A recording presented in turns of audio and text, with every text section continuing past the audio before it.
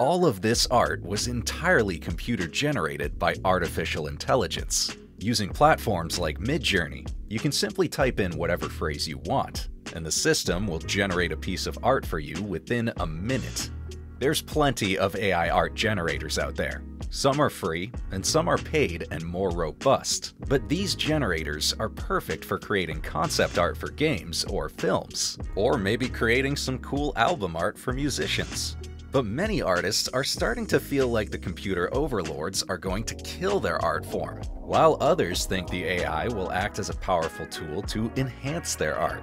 What do you think? Are artists doomed because